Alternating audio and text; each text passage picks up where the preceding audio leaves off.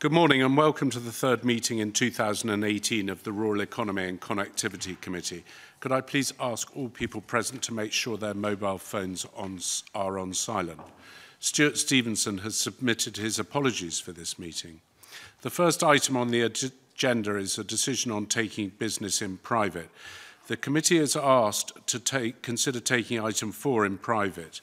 This is where we will consider appointing a reporter to the Environment, Climate Change and Land Reform Committee discussions on the environmental implications of aquaculture. Are all members agreed? Agreed. We are agreed. We will then move on to agenda item 2, which is Major Transport Infrastructure Projects Update. I would like to invite any members present to declare any interests if they have them relevant to this item. Does anyone have any interests? No, we're not doing railways, so... No, I don't think it's relevant. Okay. So this evidence session is an update from the Cabinet Secretary for the Economy, Jobs and Fair Work on the progress of major transport infrastructure projects which he is responsible for. I'd like to welcome from the Scottish Government Keith Brannen, the Cabinet Secretary for Economy, Jobs and Fair Work, Michelle Rennie, the Director of Major Transport Infrastructure Projects, Alasdair Graham, the Head of Planning and Design at Transport Scotland, and Roy Brannen, the Chief Executive at Transport Scotland. Before I ask the Cabinet Secretary to make a short opening statement, I'd just like to draw people's attention to the fact there was an error in the papers produced for the committee as far as the completion date of the APWR, which was referred to the winter 2018. It should have referred to the winter 2017-18. Technically, we will still be in the winter of 2018 when we complete the project, but I'm sure the Cabinet Secretary will clarify that, and I'd therefore like to ask him to make a short opening statement. Cabinet Secretary. Thank you, Convener. I'm not sure I can clarify the committee's remarks, although we did prepare a press release in response to one of the members of the committee's assertions about that timescale, and that's not the timescale we're working to, just to confirm that. Thanks very much for the chance to provide the opportunity to update the committee on the major transports projects portfolio. It's been a very busy time for the projects, and there have been significant works undertaken across all of the projects we're going to discuss in recent months. First of all, I would bring the committee's attention to the announcement made on Monday of this week, alerting bridge users to the fact that the Queensferry crossing will become a designated motorway from the 1st of February, and that represents the latest successful milestone in what is a remarkable project. As members will be aware, the Queensferry crossing was opened in a phased manner to allow road users and local communities an opportunity to familiarise themselves with the new road layout, whilst at the same time gradually increasing speed limits. Now that road users are familiar with the new environment and corresponding speed limits, we feel that it's appropriate to implement the full managed crossing strategy and to designate the new crossing as a motorway. In effect, this will mean that the changes to the types of vehicles will be made that can use the new bridge, with non-motorway traffic no longer allowed access to the Queensferry crossing.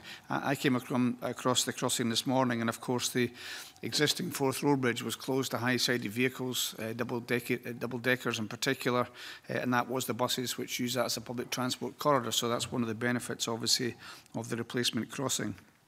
The change also provides a monumental opportunity for cross-Firth travel for all modes of travel. It will include the full opening of the public transport corridor, notwithstanding the wind issues that we're experiencing, for buses, taxis and motorcycles up to 125cc, and allow pedestrians and cyclists to use the dedicated public transport links and the Firth Road Bridge.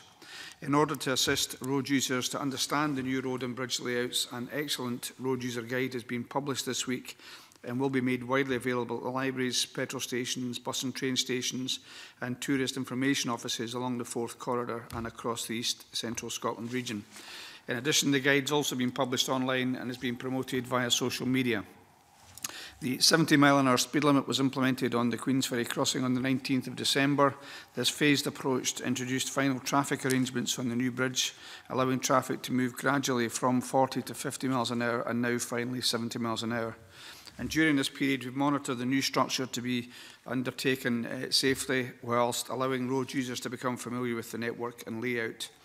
Since opening, traffic volumes have generally returned to the previous levels seen on the Firth Road Bridge, and the traffic flows have improved as the speed limit has been raised, first of all, to 50 miles an hour, and early indications suggest this is also the case with the increase to 70 miles an hour.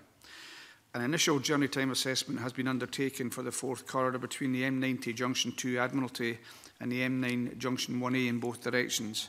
The free flow journey time for this route since the transition to 70 miles an hour has typically been about 9 to 10 minutes, and that's a slight improvement on journey times around 10 to 11 minutes regularly observed prior to the raising of the speed limit. That may be a small improvement. It's too early to say conclusively that journey times have improved significantly. It's anticipated there will be further improvements when the managed motorway is brought into full operation towards the end of this month, and Traffic Scotland will continue to monitor traffic levels closely. Just to remind the committee, this is a replacement crossing. It wasn't built to increase capacity, although it does have that effect given the public transport corridor nature of the existing bridge. Moving on to the Aberdeen Western Peripheral Route, Balmerry to Tipperty project, if I can provide the committee with an update following the announcement on the 15th of January that Carillion has filed for insolvency. Carillion Construction Limited had a 1/3 share in the AWPR construction joint venture responsible for delivering the construction phase of the AWPR project. And as members of this committee will be aware, news of this insolvency has created a major impact on the construction industry. On the Monday morning after Carillion had made their announcement, I had a phone call with David Mundell, the Secretary of State for Scotland, to reinforce our commitment to work with the UK Government to best mitigate the impact of that announcement. I then met with high-level government officials across government and agencies to discuss key actions and to consider plans going forward on Tuesday the 16th of January. And following that meeting, helplines were set up for employees and companies who may be affected by the liquidation of Carillion. On the 17th, I had a constructive meeting with representatives from the STUC, Unite and GMB unions and assured them that we were doing all that we can to minimise job losses. So I'd like to provide my assurance to the committee that I will continue to be in close contact with the liquidators and the UK Government regarding the measures that they intend to put in place regarding private sector, Network Rail and UK Government-backed contracts, and to secure the completion of those contracts. I reiterated that the Scottish Government had been working to manage or eliminate risks associated with Carillion's difficulties since July last year, and we have contingency plans in place for all the affected contracts, including, of course, the AWPR. And should it be necessary, we stand ready to support any affected employees through our PACE initiative, which aims to minimise the time individuals are affected by redundancy. We also recognise it's a very worrying time for Carillion workers, and my thoughts are with those affected by the announcement, but we have been working closely with the Aberdeen Roads Limited Consortium to understand the impact of the announcement on those people employed by Carillion. In this regard, I understand that steps have been taken for Carillion personnel who were due to remain on the project to transfer to the remaining joint venture partners for the project. Unlike some other projects that you may have seen reported elsewhere in the UK, where essentially the gates were locked on the announcement, the MPD form of contract used for AWPR caters for a number of different scenarios, including a situation such as this with Carillion. So as a result, I'm pleased to confirm that, unlike some of those other projects, work on this project will continue. I can also confirm that the announcement generates no direct additional costs to the Scottish Government, as each partner of Aberdeen Roads Limited and its construction joint venture are joint and severally liable for the performance of the contract. And we've been advised by Aberdeen Roads Limited that the remaining construction partners, Balfour Beatty and Galliford Try, will now take the necessary steps to jointly deliver the remainder of the project.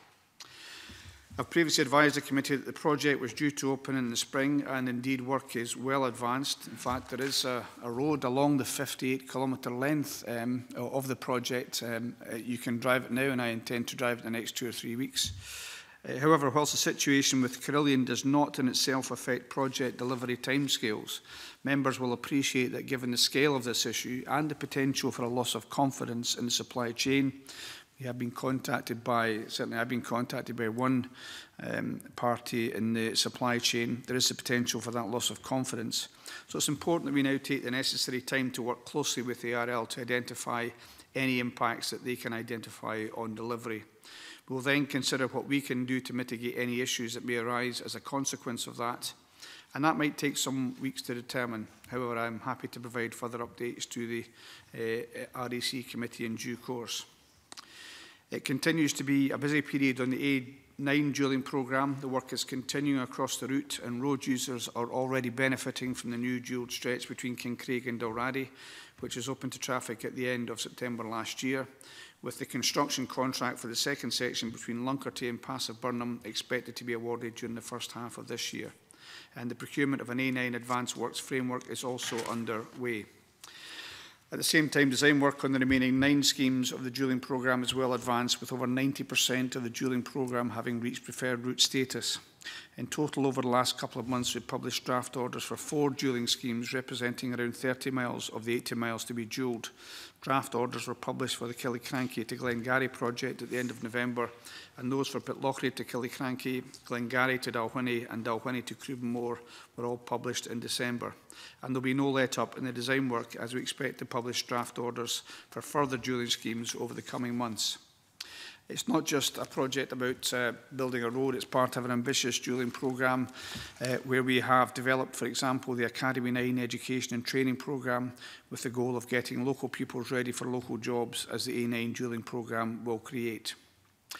Design work is also well underway on the A96 dualling Inverness to Aberdeen programme. We've published draft orders on the 31 kilometres Inverness to Nairn bypass section, and expect to identify later this year the preferred option for the 46 kilometre section between Hardmuir and Fochabers. Route options assessment work is also underway in the 42 kilometre section between east of Huntly and Aberdeen, and we expect to present the options under consideration to the public later this year for feedback, with a preferred option to be identified in 2019. Following the opening of the Wraith Underpass in February 2017, the M8 bundle project fully opened to traffic on the 1st of June. Significant journey time savings have been experienced across the Central Scotland motorway network, with road users enjoying peak journey time savings of 20 minutes on the M8 and 15 minutes at the Wraith interchange, as well as more reliable journey times, enhanced safety and reduced admissions. Finishing works are ongoing and expected to be completed in the coming months. On Prestwick, I'm aware the committee is likely to have some questions in relation to Prestwick Airport, and happy to discuss those in more detail, but I should restate that the Government's wish remains for Prestwick to grow into the successful and vibrant business we believe it can be. You may know that the airport's annual report and accounts were published on the 15th of December, and that contains some positive statistics. So passenger numbers rose by 8%, aircraft movements increased by 8.2%, turnover increased by 11.5 million to 13.6 million, an increase of from 11.5 million to 13.6 million, which is an increase of around 18%. Operating losses were £7.8 million for the 12-month trading period, compared with £8.7 million for the previous 12-month trading period. We've had increased revenue from military activity. Gross revenue has increased by 33% over 3 years in that regard. But we've always acknowledged that there's no quick fix, and it will require a sustained effort over a number of years, and I'm keeping developments closely under review. So finally, just to thank the committee for the opportunity to update you, and happy to try and answer any questions. Thank you, Cabinet Secretary. Before we go into the questions, could I just say to the committee, there were 1 or 2 people wondered if they could ask questions on the Queen's Ferry crossing. We had not produced a briefing for that on the basis that we thought that fell within a different minister's portfolio. But if there are committee members with questions on the Queen's Ferry crossing, I'd like to take them at the end. So I will introduce those and let anyone ask questions. So those who have questions, please do that at the end. Cabinet Secretary, there was, as I think we alluded to, some confusion on the winter of 17-18 and the winter of 18 as far as press release. You then slipped the word spring in for opening this year. Was that a slip, or could you clarify just for me whether it is winter 2017-18 or spring 2018? I think it's exactly as it was said last time. We had a discussion, if you recall, about the spring, and May was mentioned and April was mentioned at the time. I think part of the confusion is because when we announced this project, it was the former First Minister, we said it would be done, we were aiming for the spring of this year. The contractor has tried to finish this during the course of the winter. But as to the final completion date, as I say, we're involved in discussions with them. We're coming towards the very end of the contract, and I'm happy to update the committee in future on that. Okay, we'll move to the first question then, which is Peter Chapman. I would just like to explore that just a wee bit more, because there has been confusion about the opening date, and I would like to Keith Brown to just give us a real definitive answer. I mean, are we saying that it will definitely, this full road will be open by the, let's give you the benefit of the doubt and say the end of the spring of this year, which would be May of 2018. Can the Cabinet Secretary tell us now that this road will be completed by the end of May 2018, so that there's no confusion as to where we are with this? No, I think I have to go back to the statement I made, which is that we have to discuss with the contractor. That's still our intention, and we have no intention of trying to change that date. If we can get it done in that date, then that's what we intend to do. And what I would say is the discussions that we're having aren't having about winter next year or anything like that. What we're actually discussing are some of the roads being opened earlier than the date that you've mentioned, and to see what date we can get for the completion of all parts of the road. Now, it's in our interest to do that, obviously the commitment that we've made to do that, but it's also in the interest of the contractor. They will receive no money, and they will be under some pressure from the lenders to make sure they start to receive some income. So they have a big incentive to do that as well, and that's a discussion we're having. And until we've had that discussion, and to bottom out any other further consequences there might be from the Carillion fallout for the supply chain, then we're not able to give a definitive date. As I say, people, and Mr Chapman will know this from his own local experience, can see the extent of work, the road itself that's been done, so you can see the work that's been done there. So we are coming towards the end of this. We can't be definitive until we have that further discussion with the developers about the latest situation with Carillion. But as soon as we do have that date, I'm happy to provide it to the committee. Well, I have concerns, I must admit. I mean, I do drive that road, not the new road, obviously, because we don't get on the new road, but the bit from Mintla to Stonehaven, I drive twice a week, and I see the amount of work that's going, and I also see the amount of work that's still to be done.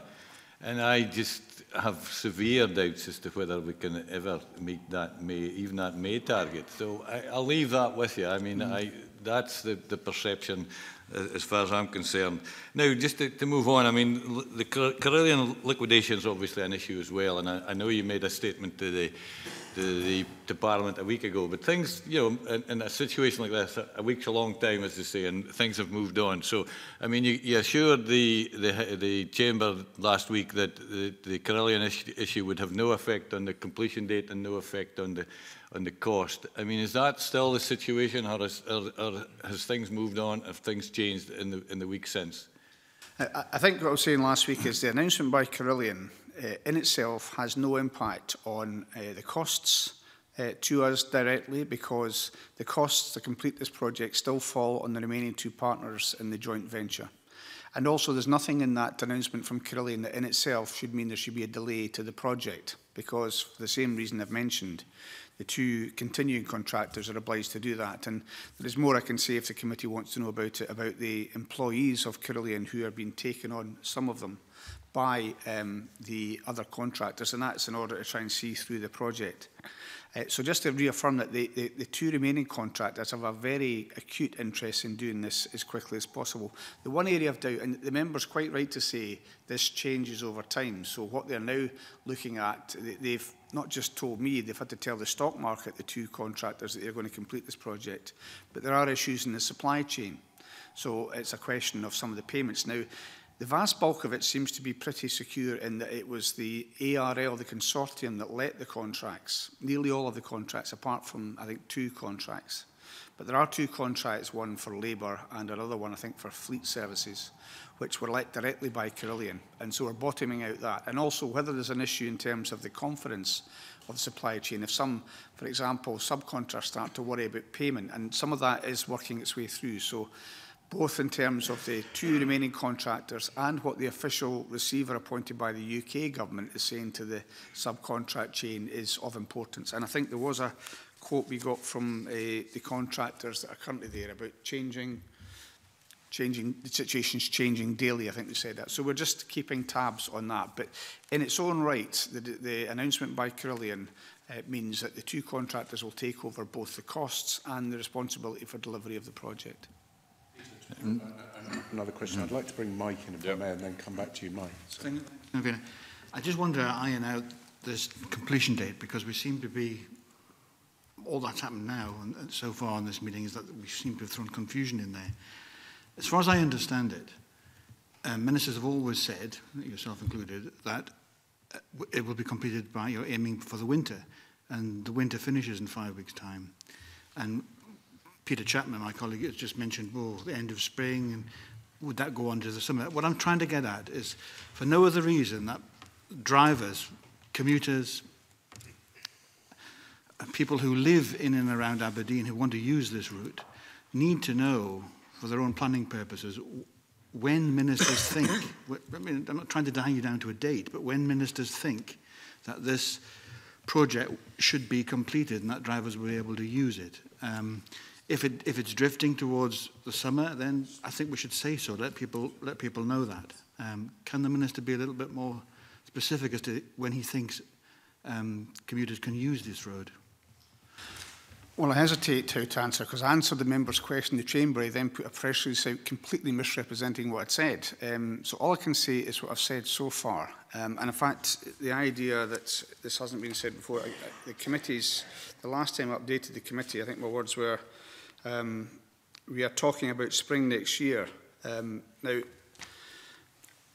I understand the member's point that despite the fact that local people have been campaigning for the road for 50 years, they want to get a definitive time. The contract's been going on actually for a relatively short period of time in terms of the size of the contract. It was for many months the biggest roads project in the whole of the UK. And we are talking about that period. That's what we're talking about, over that period that we mentioned last year. I think we talked about the convener and I, April and May last year. We are talking about that. I just cannot be definitive until we bottom out what other implications there might be coming from the contractors that might affect that. We're not talking about, and I can only just assure the committee that the idea that this is going to go into the winter of 2018, which actually I think was way back when I gave evidence or appeared before Aberdeen City Council, fairly unusually, they were very concerned that it was done before the spring of 2019 in order to allow the Hodigan to move forward, which it will do as soon as this project is complete. So it has been brought back in from that time. And as I've said, and as a former First Minister said at the start of this was after, and Mike Rumbles will remember this, when the legal process was set aside and completed. I said at that point we're aiming for spring 2018. Now, we're not changing that. I'm not saying to the committee today there's a change to that, but we do have to have that discussion with the developer, and we're in that very final stages of the programme where we have to try and boil it down. I understand the members' eagerness to have a definitive date. We have waited 50 years for this, and we are trying to get it finished as quickly as we can, and as soon as I have a more definitive date, pending discussions between Transport Scotland and the contractors, I'm happy to provide that to the committee. I would just like to say that I would hate to issue a press release that misrepresented you, because I'm trying to be absolutely straight. I am now confused as to when people, myself included, are able to use this road. Could I also therefore, you said in your opening statement that parts of the road could be opened earlier. Specifically, my question now is focusing on the fast link between Stonehaven and Charleston. Is that road going to be open? Is that element going to be open earlier than we might expect before we see the whole road open? Could you give me an idea of if that's going to be the case?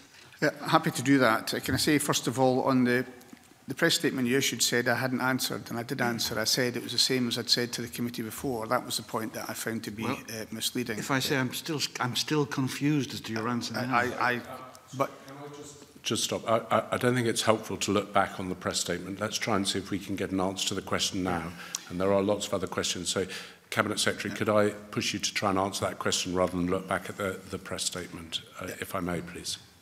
Well, can I say that, first of all, Crabeston and Dice have already opened and opened some time ago. It'd be useful to have the officials. There's a number of roads which may open prior to the completion of all works. And I don't know if, Michelle, you want to come in on that? So, in terms of the completion date, we're still working to the same programme that we were always working to. But you know, the announcement about Carillion last week was a blow to the construction industry in the UK. Never mind the AWPR project. So it would be naive to think that there won't be any impact on the AWPR project. As Mr. Brown said, from a contractual perspective, there is no automatic right to any additional time. But what we are doing is we are discussing with the contractor what elements of the scheme that he can open as quickly as he can. And we'll then look at what other impact, if any, that there might be on the programme for final completion. Bring Fulton in there and then go back to Peter, if I may. Yeah, it was just, thanks convener for bringing me in. I checked, had a quick Google search while we were talking there, and I found a Daily Record article for 2012. I wonder if the Cabinet Secretary recognises, and it's talking about a quote from Alex Salmond in there that I know he mentioned, and the quote is here: "Work is expected to begin in 2014 and be complete by the spring of 2018. That's a direct quote from the article, and that was the day, or some point in 2012 anyway, October 2012. Do you recognise that article, and is that timescales that you're working to? Well, I certainly reckon, not the article, but the timescales, and there's various other public statements were made exactly consistent with that. I would say and acknowledge that I've previously had to come to the committee and say the Balmedy-Tipperty section, due to weather and other circumstances, wasn't completed according to the contractor's programme, and I did give the commitment that would be completed at the same time as the overall project. And there's no question, I think it was 2015, we had some extraordinary weather at that time, which everyone will know about as well. So I'm not saying that this is a seamless thing. These projects are big projects, but yes, that was what was stated at the start of the contract, both apparently in the Daily Record and elsewhere as well. Thank you. Peter. A wee bit more about the Carillion situation. How will the payments due to Carillion up to its liquidation be managed? And what effect might this have on the other two partners? Well, the two partners have made a public statement, as they see it, about the impact of the Carillion, if you like, withdrawal, and they see themselves as having a very substantial financial impact. But that is for the partners themselves and the lenders involved in the consortium to manage. There will be no impact on the contract payment structure in ARL Limited. They receive payment, as I've mentioned, once the roads become due. And to go back to Mike Rumble's previous question, if a part of the project is opened early, they'll start to receive payment for that part of the project.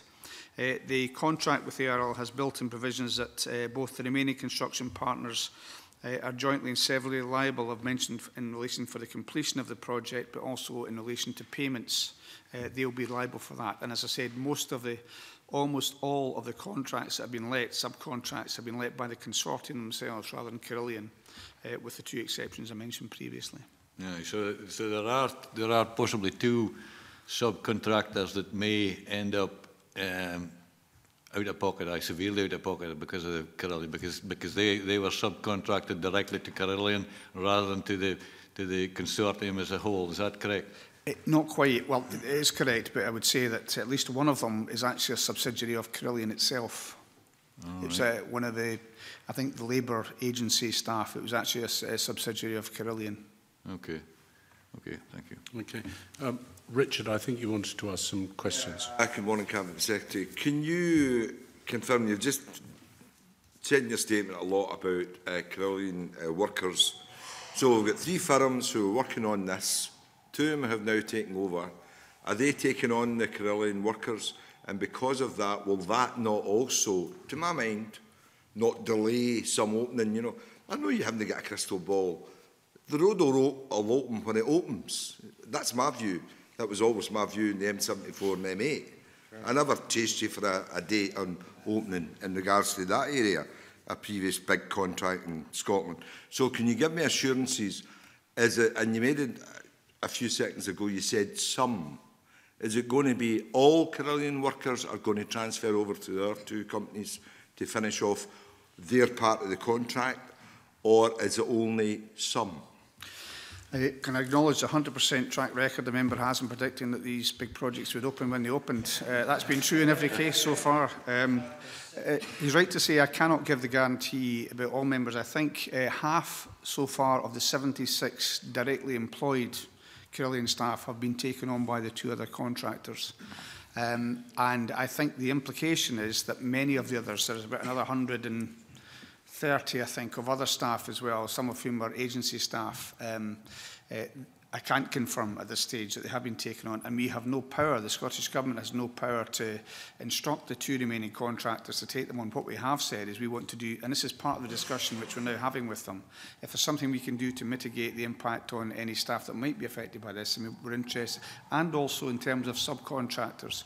You'll be aware that we had the recent problem with the BP pipeline, so we said we set up a helpline to the effect that any companies experiencing a cash flow situation because of that, we'd be willing to talk to them about how we can help. So the same is true for the employees. I think we should know in fairly short order how many are being taken on in totality by the Carillion, of the Carillion staff. But just now we know about half, and I'm happy to be corrected by the officials that have got more up-to-date information, around half of the full-time employees so far.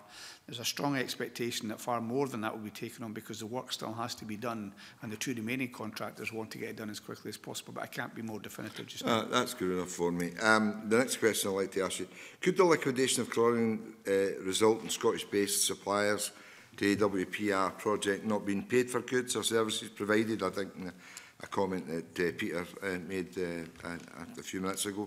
If so, what is the Scottish Government doing to assist these companies, and can we help them in any way? Well, I've mentioned, first of all, the helpline. We've established one both for the companies that might be involved and also for employees that might be involved. We've also asked the private sector, all the big business organisations, if they can let us know of any companies that might need some assistance or may be impacted by this, not just for the AWPR but for the other contracts as well. And also, as I mentioned, had conversations with the trade unions if they're aware of any other situations. We have a big interest in the apprenticeship programme which Carillion had, many of whom we are responsible for helping to fund. We've taken that action. We've made it clear we stand willing to help. And the key thing is keeping people employed and getting this project done. They're not directly our responsibility to take on, but we have made it clear we want to help, and we've given out public information to that effect. Good enough for me. Thank you. Secretary, just before we move on, could you just clarify something for me? The receivers who are dealing with the liquidation, does the Scottish Government have to deal with them regarding the specific monies owed to Carillion for work that's been completed as at today's date? Because I'm assuming that as at the date of liquidation, there would have been an assessment of all the works and the monies due to the partnership at that date for that works completed. If you could clarify that, and whether it's the Scottish Government speaking to the receivers or the receivers speaking to the other members of the partnership. I think both things are happening, but the receiver's been appointed by the UK Government, so Scottish Government officials, and not necessarily transport officials, but procurement and other officials. Until recently, it may still be the case, we're in daily phone calls with representatives from the UK Government and the receiver as well, and they're trying to manage that process. The receiver takes a decision, they've been appointed to do that, but we have been involved. I think it's worth saying that neither the UK Government nor the Scottish Government has got complete line of sight on all the work that Carillion was involved in, especially in the private sector, so it's been fed into by other parties. But we have a direct relationship with the receiver, but it's in conjunction with the UK Government. I don't know if that's the question you were asking about. Well, the second question was just at the date that it was placed into liquidation. I'm assuming that you have an assessment of all the work that's been carried out, so you can assess how much monies are due on the bit that's been built to that date. No, there is no, they don't receive payments for anything that's not complete, apart from, I mentioned Crabestone and Dice, which have been complete, so they receive money for that. But they don't receive money for any other works, and maybe Michelle can give a more technical, but they won't start to receive the unitary payment or a proportion of it until further works are complete. I think it's just important to clarify that the part of Carillion that forms part of the ARL, the Special Purpose Vehicle for AWPR, is not insolvent. However, the part of Carillion that actually undertakes the construction work and is part of the construction joint venture for AWPR is insolvent. Any monies in terms of unitary charge for like the Crabestone and Dice section that the Scottish Government pays is paid to ARL, and ARL is has the part of Carillion that's not insolvent. So for the purposes of AWPR, it would be ARL that needs to be in touch with the official receiver. Okay, but I mean, there could be monies that are due to ARL that owed by the Scottish Government, which equates to work that's already been undertaken by the parts of the ARL, which could include Carillion. So there could be money coming to Carillion and the receivers of Carillion as a result of works that are ongoing. That's correct. And the Scottish Government is, as Mr Brown said, the Scottish Government is in touch with the official receiver in any case. Okay. And we remain available should they get in touch. Thank you very much. Colin, yours is the next question. And good morning to the panel. Given the liquidation of Carillion and concerns over other companies such as Interserve and the recent breach of EU rules around NPD projects, do you think the time's right to review the operation of the NPD programme and the use of outsourcing companies? I'm not sure what breach of the rules is being referred to be honest. It was the recent rules around the funding of NPD products that require additional funding from the government on a range of projects, obviously some time ago. But given that issue and given the current challenges with Carillion and concerns over other companies such as Interserve, is it not time to look at that whole model again? And in particular, specifically, the use of outsourcing companies? Well, there's not much that we've done in the Scottish Government in terms of outsourcing. I mean, the vast majority, especially of the service-based contracts, are those let by the UK Government. And in some cases, so the West of Scotland Housing Association, and there's a PFI project which Greater Glasgow Health Board signed, I think, in about the early, maybe 1999-2000 period. So we haven't done much in terms of Scottish Water still in the public sector, our prisons, we haven't gone for the privatisation of those prisons and many other aspects of what the UK Government has done. Plus, Carillion and I think also Interserve are both involved quite heavily in defence stuff, which obviously wouldn't apply to the Scottish Government.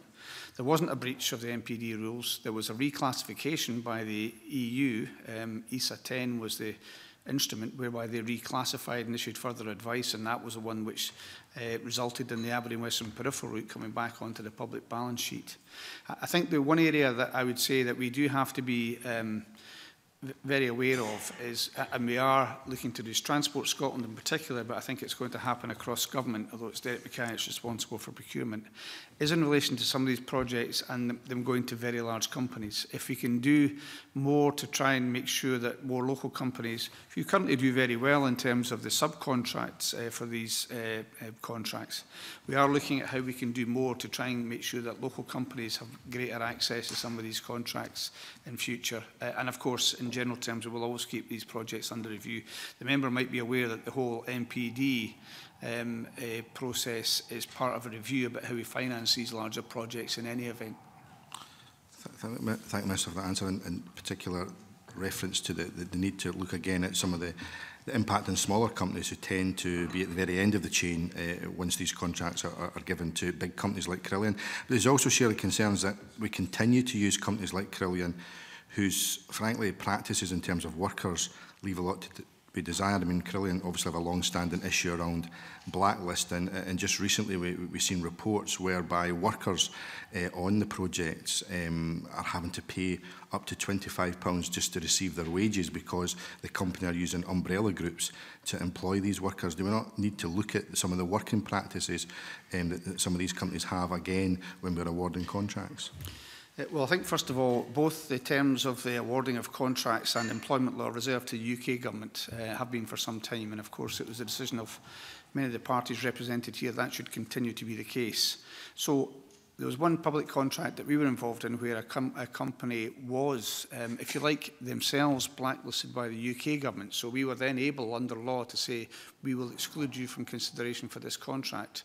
They were then put back onto, if you like, an approved list. So we have no choice. If we exclude a company, then we can be, and there's not the backing of, for example, the UK Government or the EU having said this is a company you shouldn't deal with because they've been blacklisting or so on, then we can be subject to legal action for that. That wouldn't be responsible in terms of taxpayers' money.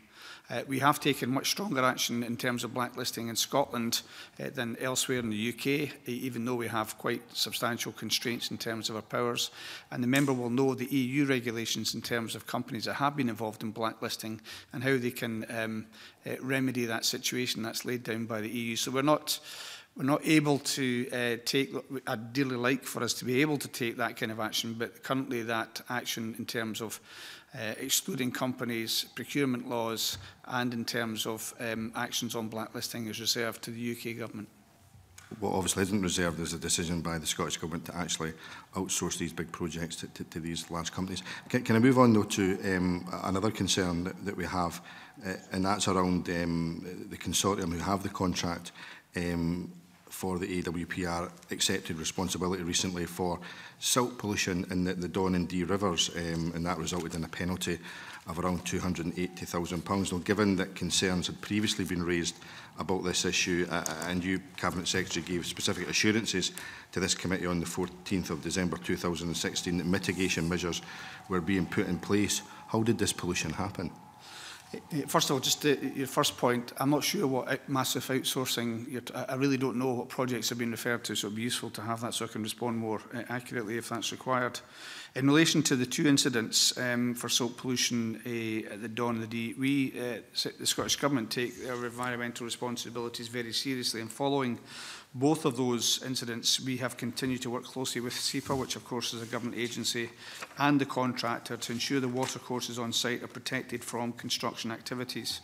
So following a period in June 2016 where there was extremely heavy rainfall, if you recall, the contractor voluntarily suspended activity across the site for 2 weeks to put further mitigation measures in place. Now, it is an extremely unfortunate occurrence, and measures have been put in place to ensure no further recurrence. We welcome any measures that have been agreed by SEPA and the contractor where they result in a positive impact. I should say that the offer of enforcement undertaking is a matter for the contractor and SEPA, and we are unable to comment on that specifically. But of course, we have enjoined the contractors to make sure that this kind of incident doesn't take place. One more question, then I'd like to move on to Jamie Green, if I may, please. In December 2016, Cabinet Secretary, you did say to the committee, as part of the Scottish Government's continuing scrutiny of the project, I've put in place detailed governance arrangements which are overseen at the top level by a project board involving Transport Scotland, Scottish Futures Trust, funding partners at Aberdeen City Council and Aberdeenshire Council. So what additional governance arrangements need to be put in place that weren't in place to prevent this particular pollution happening? Well, of course, I've mentioned already the role of SEPA, so we've made sure that we work very closely with SEPA to make sure that oversight role is overseen by them. They're the experts in relation to this. And of course, in addition to that, are the project management processes that are in place to oversee. So we have people on site virtually all the time. It perhaps would be useful for Michelle Rennie to add to that, but actually looking at what's been done on site in order that this kind of eventuality doesn't happen. But I don't know if you want to comment further. That's precisely the case.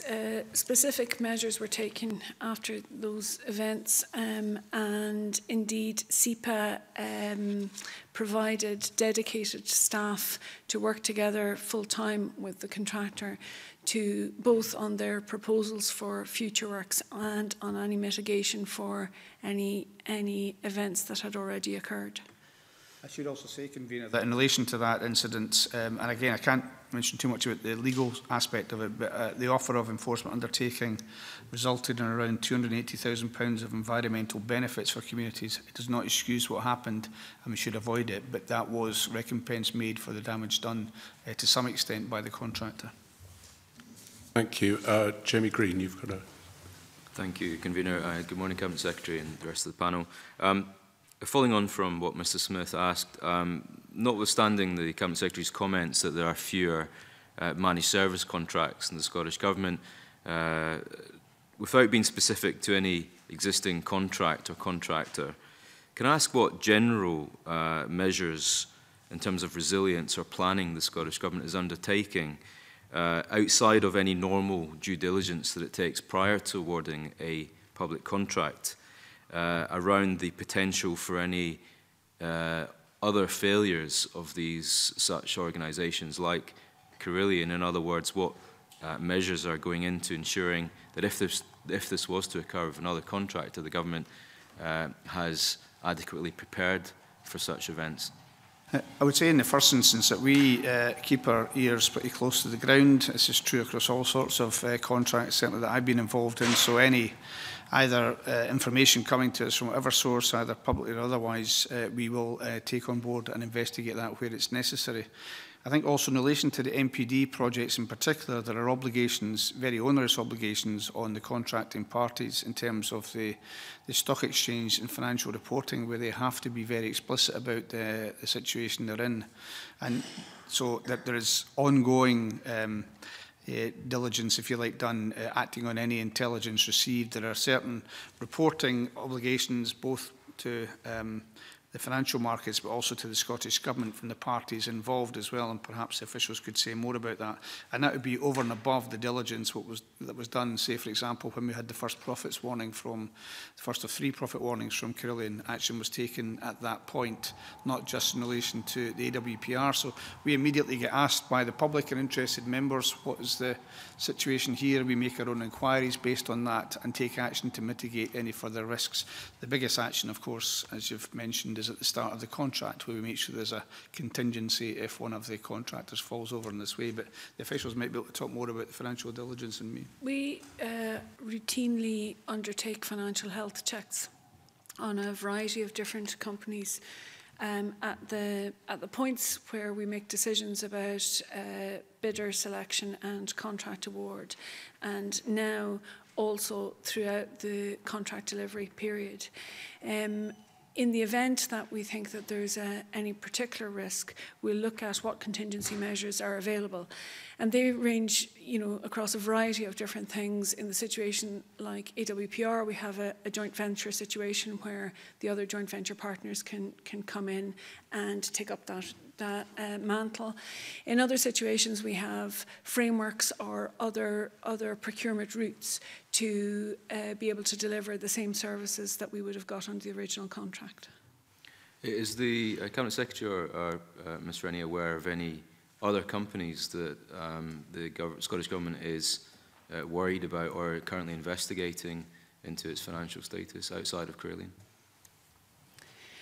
I think we continue to review a range of companies. I don't think in terms of the major projects, there's no specific risk to any major project at this point in time. Thank you. Subject, John. Thanks, Convener. Yes, change of subject, Prestwick Airport. You mentioned, Cabinet Secretary, in your opening remarks and gave us a few figures. I mean, the fact that turnover and usage, I think, are increasing is positive, although I think that it might be reflected in other airports as well. I think, if I caught you correctly, that you said the loss had been £7 million, which was an improvement.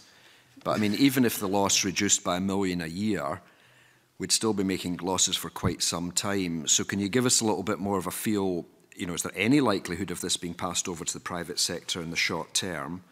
And, is the government still optimistic that the loans that have been made, will eventually be recovered? On the point about that we passed over to the private sector in the short term, I think we've always said that we're willing to listen, as we always have been, to interest from the private sector. But I don't see any immediate prospect of it transferring to the private sector. I think 7.8 was the exact amount of the losses this year, down from 8.7 million before. And that is a lot of money, there's no doubt about that. Although it has to be set as next to, if you like, what the cost of closure of the airport would be in terms of the employment and the costs, social and financial, of that level of unemployment. And one example that I mentioned, I think last time I was at the committee, about a company called Chevron at the airport who had taken one of the hangars, for which obviously that produces a revenue stream or rental income for the airport. Well, that's been extremely successful, such that they're now looking to take on further accommodation there as well. I think we have said it was always going to take a long period of time, and part of that is because members that are familiar with the airport will know that the previous owners, Infratil, had not invested substantially in the physical built environment at Prestwick for a long period of time, and we've been trying to catch up with that, obviously, to try and improve it. I would say I was down in Prestwick Airport, I think the week before last, and I see substantial improvement physically. I mean, they've had things like the whole duty-free area has been refurbished, but the actual appearance of the airport is substantially better. And I think they are shifting focus to some of the other areas, freight, the military flights, which I mentioned, and rental income from some of their other facilities.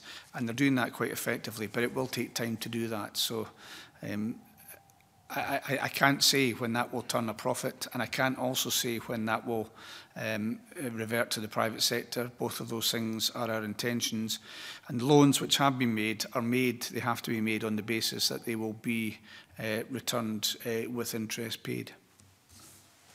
Well, thank you for the answer. I mean, you specifically mentioned freight, and I mean, the figures we were shown, 2007, I think Prestwick handled more freight than Glasgow and Edinburgh combined, and now it has handling, or by 2016 it was handling less freight than either Glasgow or Edinburgh.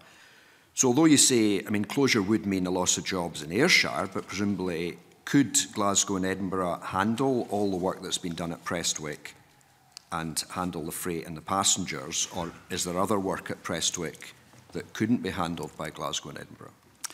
I don't think you would get Glasgow or Edinburgh, and it's not for me to promote Glasgow or Edinburgh or Prestwick over and above one or the other. I don't think you get Glasgow or Edinburgh to say that they have reached capacity in terms of freight or passengers. The one thing I'd say about the 2007 figure you mentioned, and quite rightly, but there was a period of decline for the airport, which most of us, I think, will be familiar with. And it's also true to say there's an inextricable link between passenger and freight, and as far as much of the freight going in and out of the UK goes in the holds of passenger jets. And if you don't have that growth in passenger numbers, then you do affect the level of freight that involves them. But despite that, we have seen an increase in Prestwick. On the point I've made, though, about the general improvements at Prestwick, I would make the offer, convener, to the committee that if they wish to go and have a tour of the facilities, it might be useful to see that, because it's just me saying it just now, but if you go down and experience it for yourself, especially if you've been familiar with the decline of the airport over previous years, you'll get a feel for that. And Roy Brannen would be happy to arrange that for the committee. But yes, I think John Mason is right. There's been a decline in freight from 2007. Of course, we didn't have control of the airport, but what we have seen more recently is an increase in freight. Oh, just one more. Okay. Sorry, John. One more. Okay, well, I certainly would take you up on that offer, and I would like to visit Prestwick a wee while since I was there. But my final point would be, so overall, are you satisfied that we are making the progress that the government was hoping would make, albeit gradually?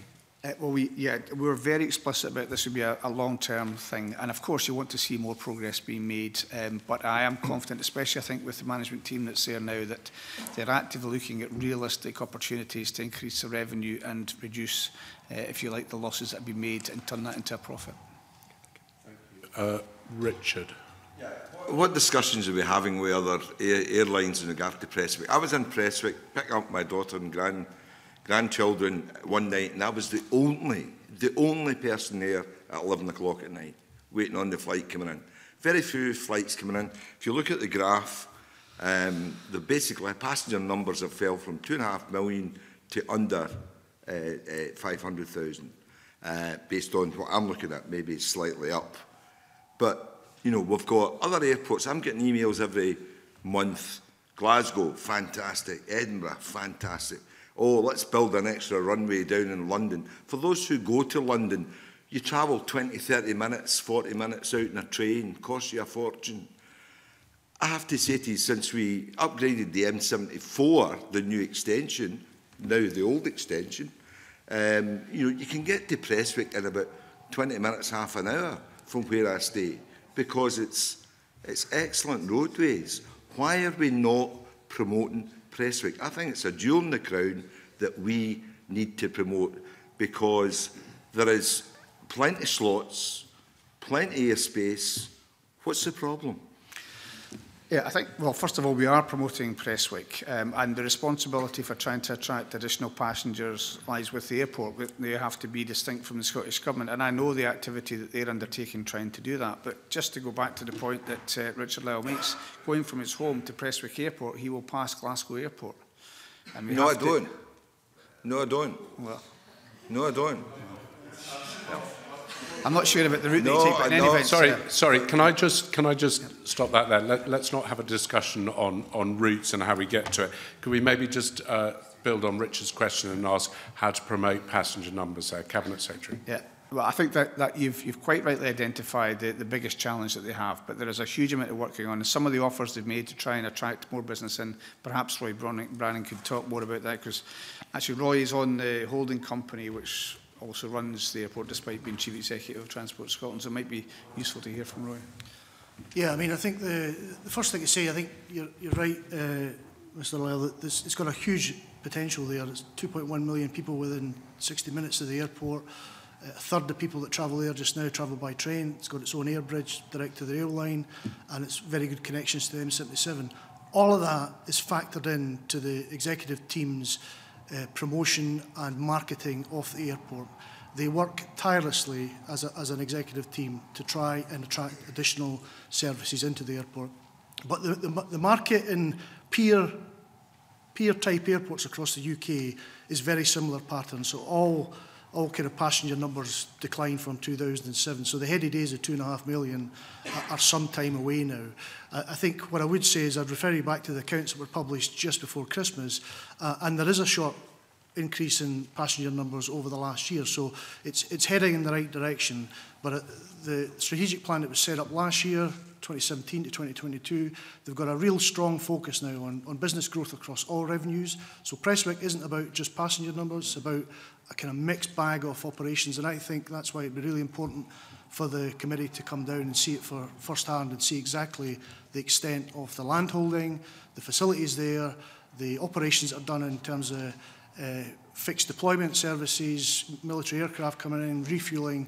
There's a huge potential for Prestwick to become a real driver for economic growth in that part of the country, and that's what certainly my role as the non-exec director on the Holdco board and also Chief Executive of Transport Scotland, working with Andrew Miller and his team, is all about trying to make this a success story. I'm going to bring Jamie in at this stage, please. Thank you, Convener. Mr. Brannen's comments segue nicely into my question.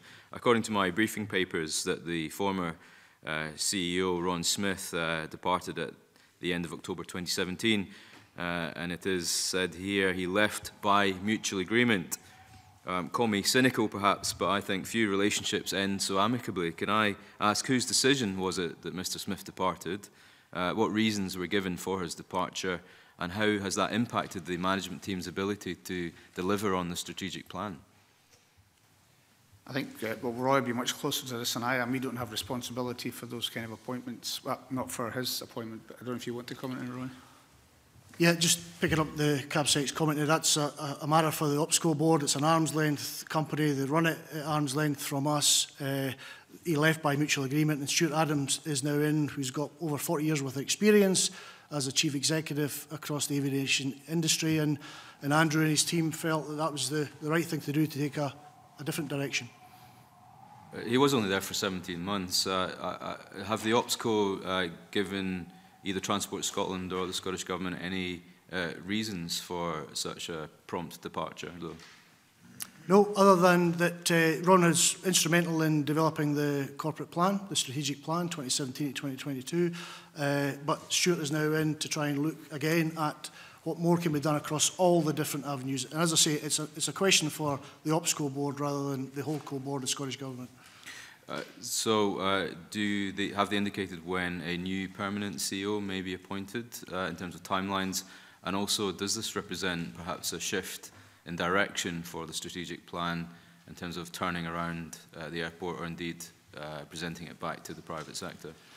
Again, it's an issue for the OPSCO board and Andrew Miller as the chairman in particular. When he appoints his executive team, the team are working across all 6 strands of the strategic plan, and I'm sure Stuart will be putting his endeavour into all of those 6 strands. I appreciate much of the answer that I've just received refers me to the OPSCO. However, we don't have the benefit of having them here, given that this is entirely funded by the public purse and has ultimate responsibility lines up through Transport Scotland and the Scottish Government. I would be hoping that the members of the panel would have some more oversight into what's happening at Prestwick rather than just refer me to the OPSCO. I don't find that particularly helpful, I'm afraid. I think you'll find we're obliged to do it in that way. That was the basis on which we were allowed to invest in a Prestwick airport when we did. There are certain obligations on us, but I would say that the visit that's been referred to might help answer some of the questions that Jamie Green has about the direction of you'll be meeting, if you have the chance to go with the executive team and others and have the chance to put those questions directly to them. Happy to take them up on that offer. Just on that visit, we'll get a chance to discuss that as a committee after that. Can I just follow on from what's been said? We've heard about the increase in the facilities at Prestwick Airport and the investment there. In fact, I was looking back at the accounts, just looked through an old set of accounts, 2016. Scottish Government invested 26.8 million into it.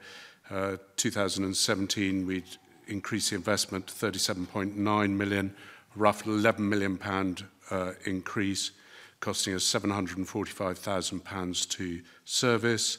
But the value of the assets in the 1st of April 2015 was the same value as the assets on the 31st of March 2017.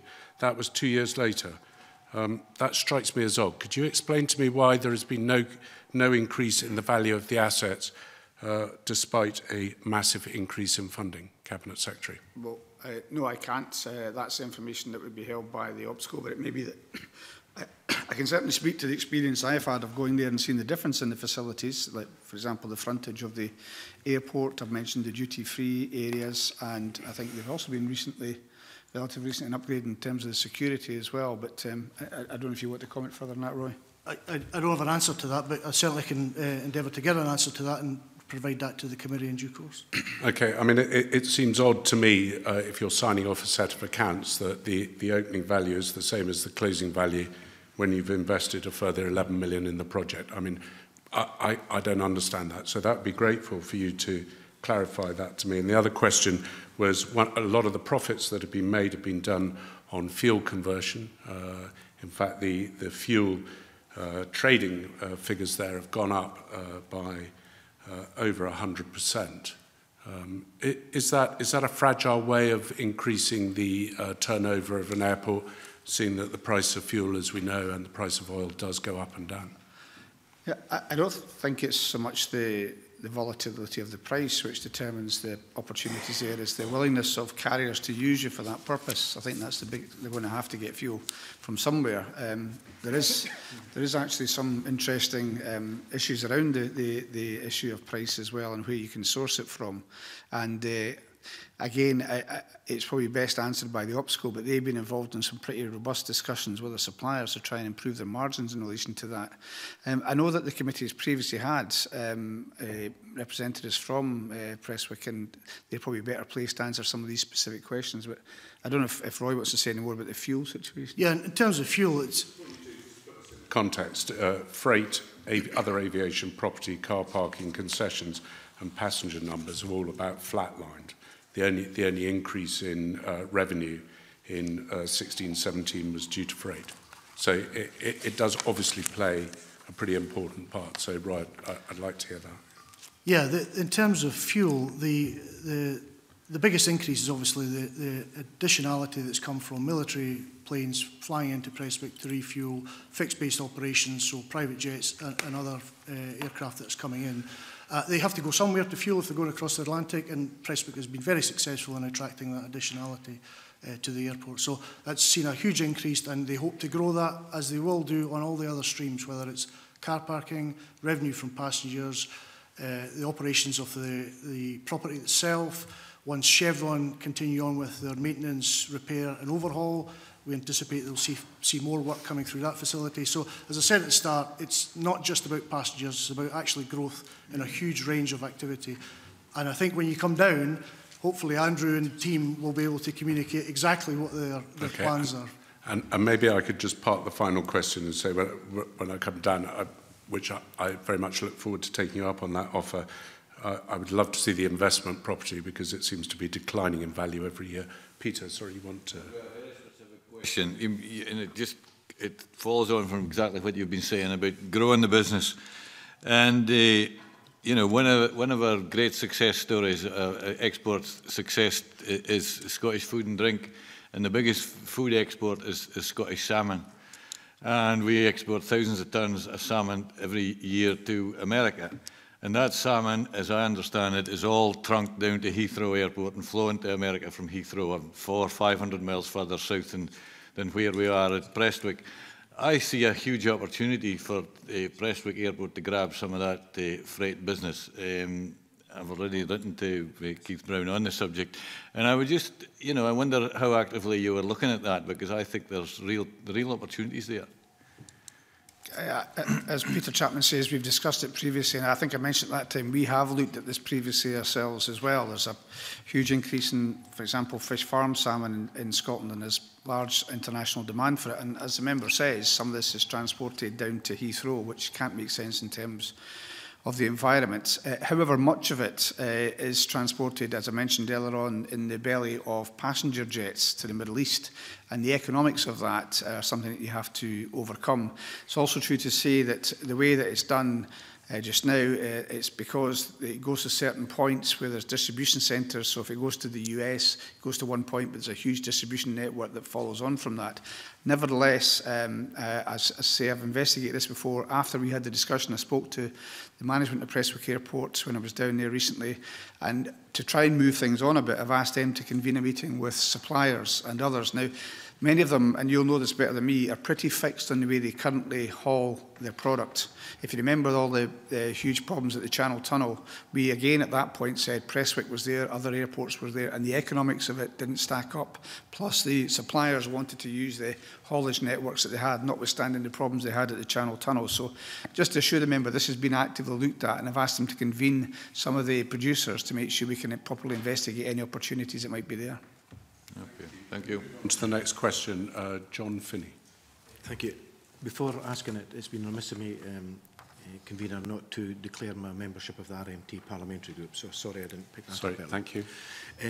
Morning panel. Cabinet Secretary, I'd like to ask you about high-speed rail, please. And there was a report commissioned in 2016, and I understand that there's joint working between the Scotland and the UK to progress that.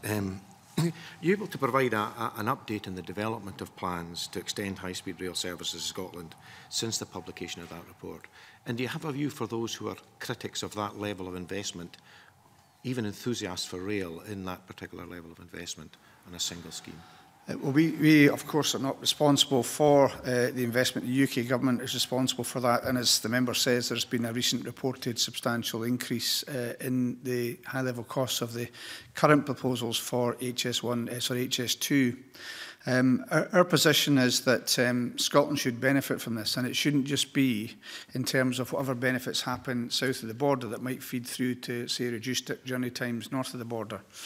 There's two aspects. That one is reduced journey times. We think that will improve the attractiveness of rail travel, especially vis-à-vis air travel.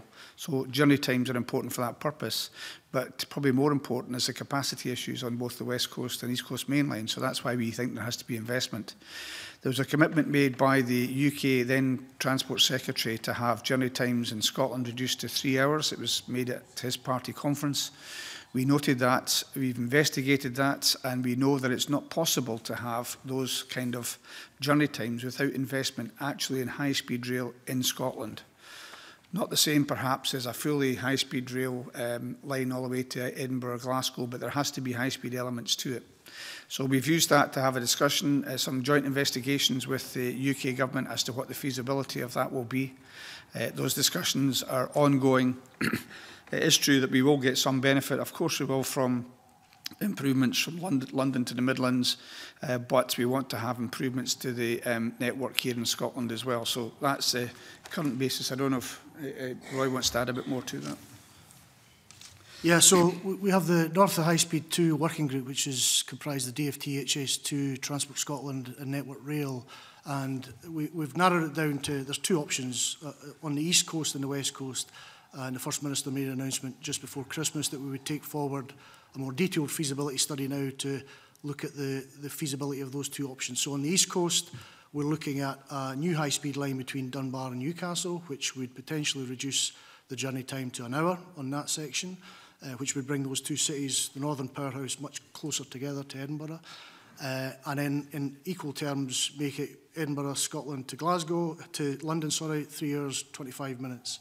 And on the West Coast, a chord which basically touches Rutherglen, Carstairs, and then down to the border. And again, improving at a high-speed rail link, provide that opportunity to get down to about 3 and a bit hours to London on the West Coast. So tenders are back just now. We will hopefully award a contract for that feasibility study, and I would be happy enough for the team to report back to the REC later on in the year on the outcome of that. Clarify if this is, in layman's terms, a completely new line or an upgrading of the existing, because there is concern that the existing facilities infrastructure could lose out due to the approach taken in respect of high speed. So if you take the East Coast, this is a new high speed line. Now I might get this wrong in terms of speed, but it could be 250 mile, up to 250 mile an hour line speed off the existing line. If you know the existing line already, it's very close to the coast. It's been moved already. It's probably going to need moved in 2-3 decades. So this is a new high-speed line separate from the existing line, which would provide the opportunity to run both high-speed trains, but also the local service enhancements that we'd be looking for. Okay, thank you. I wonder a question to the Cabinet Secretary, and that is about the carbon assessment of infrastructure. My colleague Patrick Harvey raised issues at the Finance and Constitution Committee, and they received a letter back from your colleague, the Cabinet Secretary, Mr Mackay. And it is positive news. There is the percentage of the Scottish Government infrastructure spend that's low carbon is moving from 21% to 29%. So consequently, high carbon down from 23% to 12%. And that excludes local government expenditure over which the government has no control. How can you maintain that trajectory, particularly with the road building programme you have planned? Well, I think the road building programme is, in our view, there had been, and actually as confirmed by a previous UK Transport Secretary, there had been completely insufficient investment in Scotland's transport infrastructure for a period of decades, and that related to the roads as much as anywhere else. So, yes, we have had a large road improvement project over a number of years now, but we think that's necessary. It's also necessary, of course, for low-carbon vehicles, buses and even bikes to use roads as well. So we felt that was absolutely necessary, but that has been matched by our investment in rail, whether it's improvements to services, new rolling stock, new stations, new lines in relation to the Borders Rail as well. But I do think we've said from some time ago, our ambition was to have all of Scotland's cities connected by at least dual carriageway, if not motorway. And that does mark a point once we've completed the A9 and A96, when that will have been achieved. And I think even in anticipation of that, some of the big projects we've had, the M80, the M8 bundle that Dick Lyle talks about, the Queensferry crossing, I think we are seeing that shift moving towards some of the things which the First Minister's talked about in the programme for government towards low carbon. So I think you'll see that increase over current years. But we did think it was essential to make those investments in the road network to make up for what had been decades of underinvestment. I think you'll see that shift increase over coming years. Cabinet Secretary, there's going to be the same time lapse with regard to out with that triangle, because a lot of the road infrastructure that's not in there hasn't been maintained or upgraded. Is there not going to be a further? Well, 6 billion in 2 roads. As you've mentioned, the vast majority, I think 96% of the roads in Scotland are under the control of local authorities, and it is for them to take action on their roads, although there are some areas in Inverness, which you'll be aware of at Longman Roundabout, where we are working with a local authority, where you've got a conjunction of local roads and trunk roads, proposals in Ayrshire for a similar kind of scheme as well. But these roads are the responsibility of local authorities, and you wouldn't want us to be telling local authorities how to do their business. I don't want you to be spending 70 million quid in a roundabout just to get people 5 minutes quicker off a bridge. I think the public don't get that the infrastructure where they are. They don't get the differentiation between government trunk road responsibility and local authority responsibility. Infrastructure's crumbling out with that triangle. Yeah, nevertheless, whatever the public's perception is a legal definition of a roads authority. We are not the roads authority for those roads. We can't go in and start working on those roads. We're not able to do that. And in relation to the Longman, of course, we responded to requests from local partners, including local authorities, as to the projects they wanted to prioritise. I'm equally critical of them, but thank you very much indeed.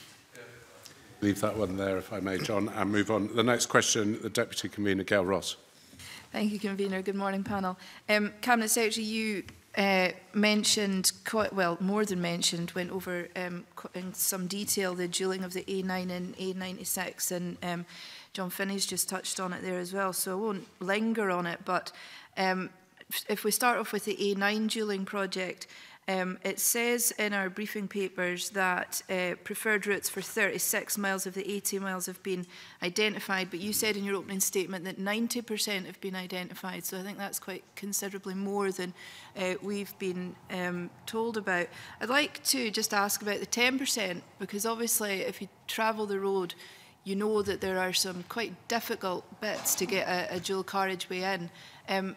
When do you envisage 100% of preferred options being identified?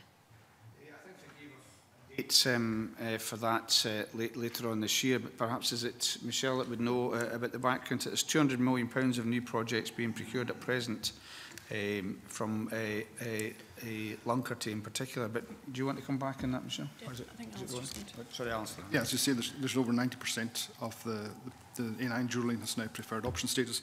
The one section that doesn't is between Burnham and Dunkeld, which we're currently working with the local community in a co-creative process, and we hope to identify a preferred option for that one later this year. One of the options being proposed, you may have seen on social media, is a very unusual process. First time we've ever done it, called a co-creative process, being undertaken with local authorities. And the Children's Parliament's come with a suggestion of an egg-shaped roundabout, which has a guinea pig farm in the centre of it. So we're looking at all possibilities and all suggestions. Sounds fantastic. I should just say that that particular section, and the members are quite right to say why is that one the one that's an outlier, if you like. Well, if you think about the Dunkeld railway station, if you think about the local roads and the constraints on that, that is one reason why whatever you do there is going to be contentious, and that's why we've taken a bit more time on it. Okay, thanks for that. So for both dual lane projects then, the A9 and the A96, how do you engage with communities along the route to make sure that obviously it's minimum disruption and that you're doing what is best for those communities? If I can try first of all, I think that's one reason, not the only reason, that we've done it in a phased way. So the 12 phases of the A9, if we try to go out to a public consultation on the entire length of it, people, as you would know better than me, could be just swamped by all that, a large part of the road that they might not be familiar with. So it is in manageable chunks, and that allows us to undertake pretty substantial consultations. So recently I met with a local group, the Benaki group on the A96, and it does allow them to be very focused on the particular part that's of most interest to them. So we do that, and of course that goes right the way through the consultation process, public exhibitions, right into local interest groups, community councils and local authorities, right the way through to, if necessary, a public local inquiry. So there's a huge amount of engagement involved in these projects. Okay. As you said, or as John Finney mentioned, it's £3 billion per project. A9 due to be completed in 2025 and A96 in 2030. I know it's very early, but at this point in time, are you on schedule and on budget where you would want to be? Cabinet Secretary, I don't think that's a spring or autumn question. I think it's quite a general one. It's a general one, indeed. Well, I do think, and I have said before, and would say again, that at this stage of the project, all we could do is give an indicative figure. The £3 billion is obviously, if on the A9 you've got 12 different phases, you're going to the market 12 times. So we had to give an indicative figure. We've done that, but we have been specific about 2025, and that is our intention, and there's nothing that's changed in our intention or in relation to the A96, the year 2030. And actually, some people said when we first announced that about how far away it seemed. If you look at the processes you have to go through in terms of PLIs and so on as well, that is actually quite a tight timescale, and it always was. And we said that from the very start. But there's nothing, as things stand, to currently change our mind on those target dates. Thank you. There are a lot of questions in this section, so I'd just like to push it through them as quickly as possible to make sure we get everyone in. John Finney, would you like to go first, please? Thank you, Convener. Cabinet Secretary, a question about consultation, and though not supportive of either of these projects, I'm very supportive of the co-creative process that's in place in the Dunkeld area, and I think that's a very constructive way to go forward, particularly the engagement of young people, because in the timescales we're talking about, of course, they're going to be the people who are going to be using these facilities. Can I ask, in relation to consultation, would you envisage using that co-creative process for the 96 And on a specific issue that I've raised with you previously, I think here, if not in writing, if that consultation suggested that rather than a grade-separated junction, a roundabout, which is significant savings in that, were a preferred option, is that something that would be taken on board? I certainly would be taken on board. I think the thing with the co-creative process, I mentioned it's the first time we've done it, and we're not keen that if we have a co-creative process which takes substantially longer than a standard process, that jeopardises the long-term targets. We'll get criticised for that, I'm sure. So we do have an eye on trying to make sure we proceed with the project. And I think there's also true to say we're trying to learn from having done this the first time. But yes, if there was a demand, and there's been talk of this with another member not currently present, about whether that could be used for one or two of the more contentious parts of the A96, whether that could be transplanted, we are willing to look at that. And if that results in a suggestion for a roundabout, a grade-separated junction, of course we'll look at that. I would say that a roundabout, and I'm conscious I'm sitting beside transport experts, a roundabout does introduce a level of disruption to a journey which a grade-separated junction seeks to alleviate. So there's a pro and con on both sides. But we would take forward any or look at any suggestions that are made as part of that process. Thank you. That's very reassuring. Thank you. Thank you. McGregor. Thanks, Convener. I was going to ask questions about the M8, M73, M74, and I think it's testament to Transport Scotland and the Scottish Government that we're talking about this towards the end of the meeting. And that is indicative that there has been very little issues after the completion. And I can also testify, living in one of the areas that it goes through, that it is bringing benefit. But I suppose my concern going forward is how do we ensure that the benefits that were expected are realised, and particularly the areas that it runs through. A lot of these areas, including my own constituency, are very deprived areas. How do they benefit from that? Have you got any thoughts on that, Cabinet Secretary? I think, to be fair, there have been issues subsequent to their completion. I'm sure, as Mr Lyle would testify. But I think the member's exactly right. These are hugely beneficial to the area. And you will know better than me at the Wraith interchange, for example, the transformation that's been affected for people using that. There was a report done by, this was mentioned by the First Minister, or in fact somebody from the Chambers of Commerce at the opening, by Will Hutton, or a comment made by Will Hutton some time ago, about the extent to which the proper transport links, and this is rail as well as road, between Edinburgh and Glasgow and points in between, if they could be made as efficient as possible, then that could become a real powerhouse, mainly to do with labour mobility and so on as well. So that's where I think some of the huge benefits will come from the roads being improved. It is a bundle of roads. Again, we were questioned when we did that to put these different, sometimes disparate works together, but then you can get more for your money if you do that. It was a difficult project because, unlike some of the other projects we've discussed, it was all online. The Aberdeen Western Peripheral route is almost entirely in its own space, whereas this was online, one of the busiest roads in Scotland.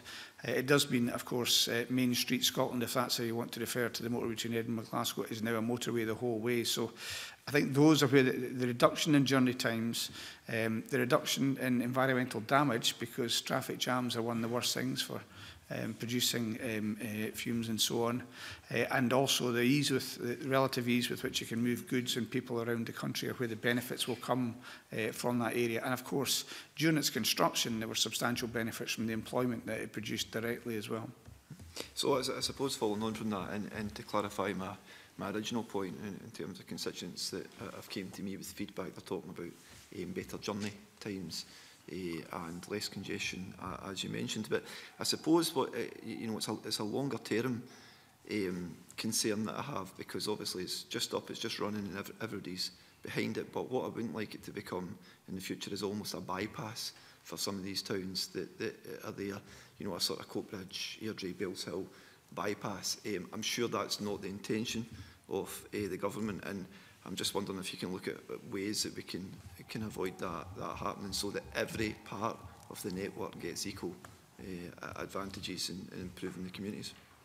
It might be useful to hear from some of the experts that we do try and take that into account before we commit to some of these major projects. But you're right, it is a dilemma that you face. The classic would be Route 66 in the States, where they've got the efficient road service, but many communities suffered as a result of that. However, I'm aware of, from my time as Transport Minister, any number of communities demanding bypasses. They want to have a bypass. And sometimes afterwards, the consequences of bypassing can be quite substantial for local communities. But we do try to take that into account through the assessment that we do. I don't know if somebody else wants to come in on that. Yeah. As an engineer in charge of Transport Scotland, I'll try and answer that. But we do look beyond traditional transport economic modelling now. So we look at the wider economic benefits of all our transport schemes. And traditionally in the past, it would be about engine efficiency, journey time savings, accident savings. But now we will look much further than that. And again, a useful example is Borders Railway, where the blueprint for Borders Railway brought those benefits much wider than just the linear transport link between the borders and Edinburgh. So the point's well made. I think when we did the opening at Maxime, the chap that was in charge of Maxime at the time, it started to suggest that there would be an increase in kind of business activity towards that location because of the fact that the strategic network had been unblocked. So we're catering for strategic traffic, but we're also very mindful of kind of business growth in the local area as well. Richard. Yes. Before the AWPR, this was one of the biggest projects in Scotland and in my area. And many members in this committee were fed up with me continually asking questions about it. But can I say that in the time that they dealt with both Mr Brannen and Michelle Rennie and yourself, Cabinet Secretary, responded diligently to all the questions, letters and complaints that I had and my constituents had. And I personally thank the three of you for that. And I know, Cabinet Secretary, you mainly were instrumental in getting all the traffic cones removed that were sitting on the M74 after the day that it opened.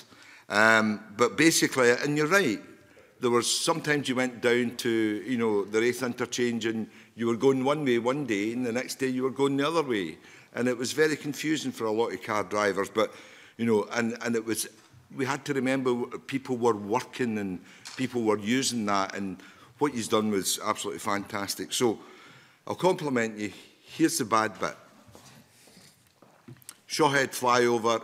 Between my colleague and my constituency, there's still a site of building materials, fences, that's been there for the last 6 months. I see Michelle nodding her head. When's that going to be removed? There still is a factor of, and with the greatest respect to my colleague, there ain't no signs for Belsill on the way out of the M8 coming out for Glasgow Fort. The 3 gantries that you've put up, you could put a sign that says Belsill Coat Bridge. And also when you come to the Bargedi roundabout, you could put a sign that says Belsill. There are more signs for McKinnon Mills than what there are for Belsill. So I want Belsill back on the map coming out for the M8. And you've asked me about that. You've already know about this. But basically, as I say, I want to compliment you on the work that's done. How the journey times have improved, fantastic roads, and the question I think has to be asked, what lessons have you learned from, and I think in the comments that and discussions I had with Transport Scotland, and I'll cut this down, is that based on the contract, there wasn't leeway to vary the contract any, based on that contract as it was set, particularly, and I'll raise the factor of tree felling, tree reinstatement. And I think there is still some areas that need to be, currently Roy, Brannen and Michelle were out areas still looking at noise reduction. And there's still some areas that need to be tidied up. So what's, and I'll finish at that, Convener. Heap of points that you've raised there, many of which are constituency issues, which I'd be very happy for Michelle or the Cabinet Secretary to respond to you or to the committee in writing so that you can actually have those answers relating to the signs and the storage parts and the tree felling. But I think there was a general overarching point, Cabinet Secretary, about lessons learned. Do Do you want to pick up on that very briefly, if I may ask you to do that, please? Yeah, I think Richard Lyle makes a very good point, and I think after each of these projects, and go back to a point made previously by Colin Smith, how do we learn from this? I think there's a tension between cost, between delivery dates, between the nature of the contract, how tight it is, and you've made the point about how we can make sure the traffic management is done in the best way possible and the consultation happens about it, and giving flexibility to the contractor. And these are real tensions, and different awarding authorities take different approaches. So we do look at that, and I think you're right to say that in relation to that project, which I think was a fantastic project, which has resulted in long-term benefits to the roads network, especially in relation to diversions and traffic management, I think we have some lessons to learn from that. Thank you. I'm going to move on to Mike Rumbles next, and then Jamie Green. Convener. Yesterday on 990, the government made some welcome announcement about 99% of drivers now obeying the speed limit because of the average speed cameras between Aberdeen and Dundee. And that's welcome news. I think everybody would like to see that, and also everybody wants to see a reduction in the number of road accidents. Is there an assumption being made that because drivers are now staying within the speed limit, there is a reduction in accidents for those 3 months, October, November, December? It would just have been helpful if, as well as connecting, to make the connection between the two, as well as that information about drivers obeying the speed limit, whether we could have the statistics about whether there's been a reduction in accidents between October and December last year on that stretch of Trunk Road. It's a perfectly fair question. It's actually more to do with Hamza Youssef, because it's not a major project. But I think from my experience on the A9, there was a time lag between the figures that you mentioned in terms of speeding and in terms of accidents. I don't think, other than the fact of when the information becomes available, there's any issue with that, although they're issued by the police, I think, rather than us, is my recollection. But I'm happy to ask my colleague to see if that information can be provided. That'd be very helpful. Thank you. The clerks will contact you just to confirm that that information will be requested by the committee. Jamie Green. Thank you, Convener. And apologies to the Cabinet Secretary if this is a matter for the Transport Secretary. But I'll pose the question with the benefit of the panel that we have. The briefing notes I have say that the project for the M8, M73, M74 was completed in the spring of 2017. Does the Cabinet Secretary have any views, however, on the fact that the overhead gantries are not in full use at present, that the information matrix boards are not fully operational, there are no speed or safety cameras in operation, and indeed none of this has any mains power, it's all been run off of diesel generators. Could the Cabinet Secretary or anyone in the panel outline a timetable for when this motorway network will fully be operational, including all of its safety features? I think it is one for me rather than for Hamza Youssef, and we can get the detailed response from the officials on that. But what I would say is, and this applied also to the Queensferry crossing, is if we were to wait until every part of the project was finished before opening the road, I think we'd come under substantial pressure from, and I know it's happened, from members of this committee, other members in the public, to say, why not open the road and do those things as you can do them? So it's always the case, this is not snagging work. I think your point is about work that would always have to be done in terms of the gantries and so on. But we do try to get the road open as soon as possible for a public benefit, and we do anticipate some work will take place after that. But I don't know if, would it be yourself, Michelle? I think the first thing to be very clear about is that before we open the roads are deemed safe for operational use by an independent road safety auditor. So there's no risk to the road user of using the roads at all. In addition to that, as Mr. Brown said, there are always works that are not necessary for the safe operation of the road, but would be preferable to have complete at the earliest opportunity. So with that in mind, the contract is set up in such a way that there's a milestone, if you like, for opening the road for full usage. And then there's another milestone after that, which is final completion.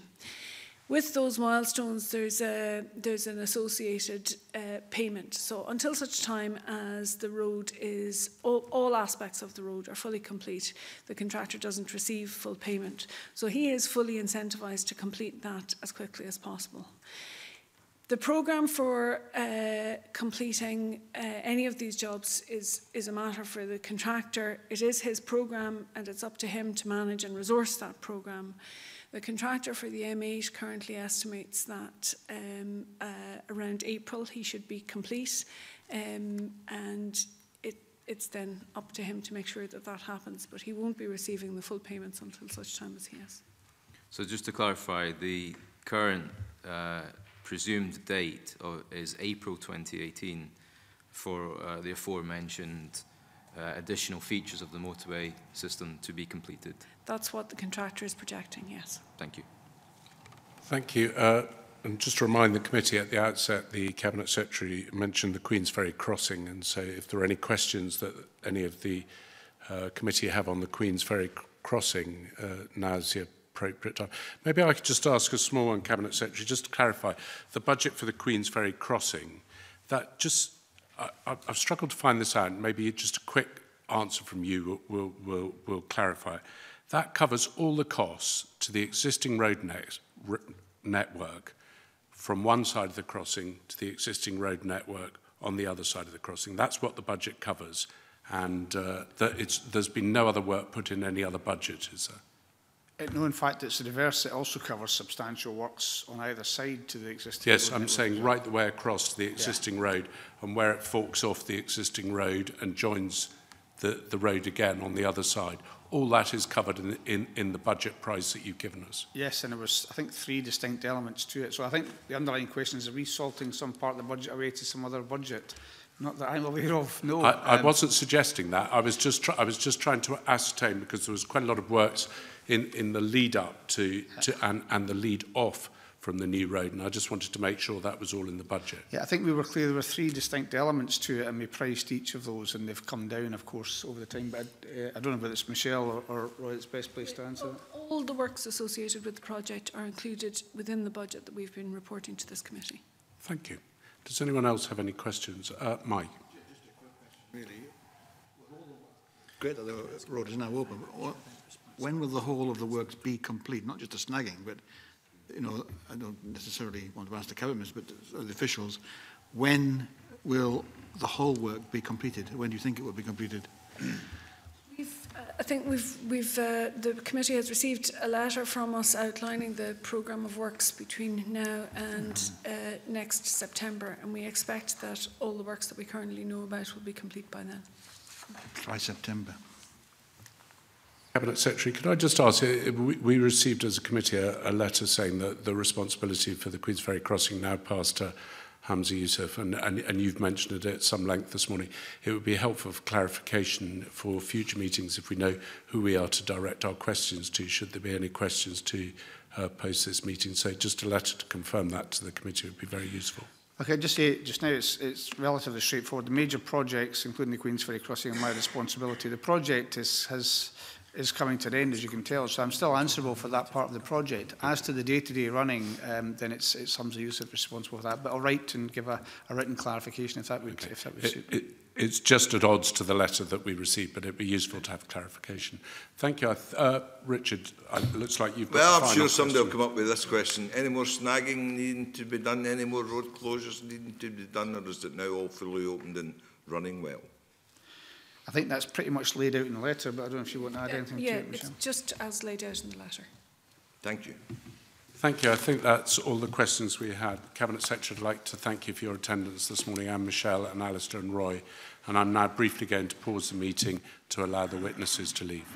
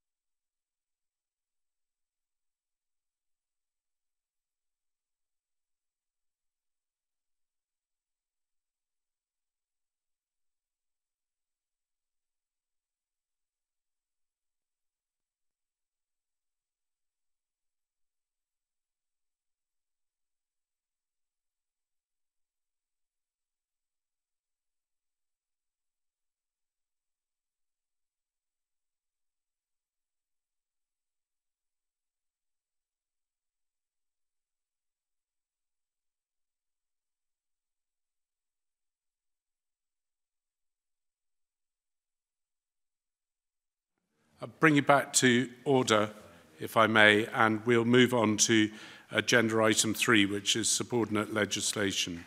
It's the consideration of 2 negative instruments concerning the management of fishings. There have been no motions to annul received in relation to the instruments. Is the committee agreed that it does not wish to make any recommendation in relation to these instruments? That is agreed. The committee now will move into private session.